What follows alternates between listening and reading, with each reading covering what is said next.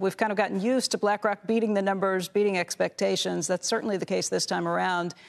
Also, your assets under management up by a pretty significant amount, too. We're talking about almost another $100 billion in assets under management up. So where does that put you all right now? Are you closing in on $10 trillion?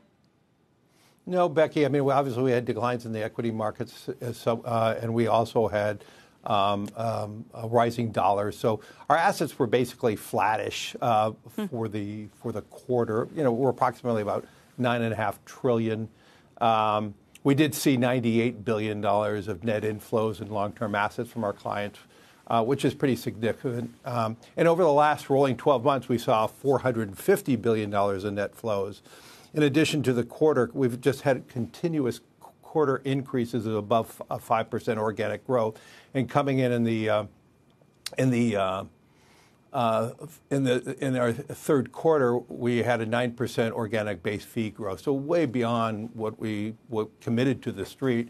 And then we also had a 16% increase in revenues, and that's despite in the third quarter where we had fee waive concessions of $130 million in our money market business. And so, you know, this is the third consecutive month this year where we have had over $100 million type of fee concessions. And so even with that, we had a 16% revenue increase in our platform.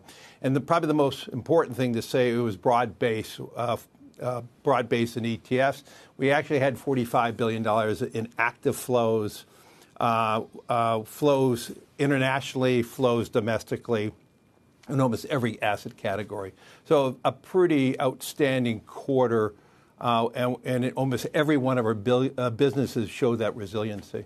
Part of that revenue growth came from the 13% growth you saw in tech services revenue. What's happening there? Yes.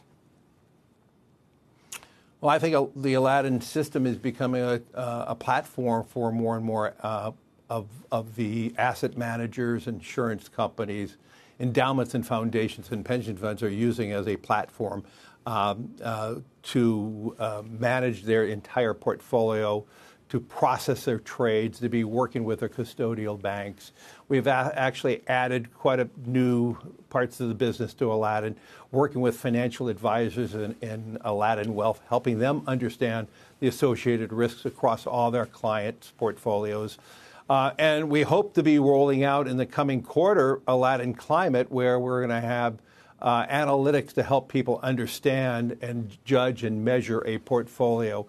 Right now, it's pretty easy to overlay a model related to climate risk and see what that will do related to physical impact. What's going to be more difficult and is going to take time is making sure that we have the analytics specifically for every company. And that's going to be a function of how the companies reporting more and for companies to be more transparent. And then we could see and judge how companies are performing towards that long-term objective of a net zero world. Hey, Larry, your results show that people are definitely investing more. There's interest in that. If you look at JP Morgan and Bank of America, they have talked about how card spending is up really significantly, too.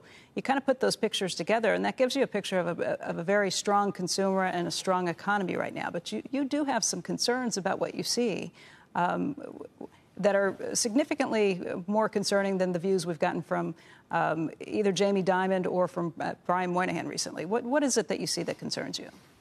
Well, I think we're in a long transition, the transition out from COVID. And during the period of COVID, we've seen, as you said, great successes in some components of the economy. And then we see other components of society being left behind. We are seeing a much more fragmented, divergent world in terms of the developing world growing much faster than the developing world. And so we are also in this transition. I mean, part of the irony today, we have more job openings than ever before, and we have, it is estimated, another 8 million people who were in the workforce who are not in the workforce. And so there's this huge divergence between the people who are out of work or looking for a job, or maybe, and those companies who are looking for help. I believe those who are looking for help is much more overwhelming. But I think what is transforming our world, and this is that transition that I'm talking about, I think we underestimate the power of the gig economy.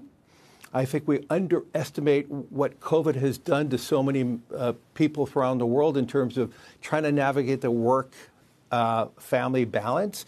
And the gig economy, in many cases, is a lot more accommodative. I also believe so many companies who are dependent on part-time workers, not paying them a health care benefit or retirement benefits, there are alternatives to those jobs now.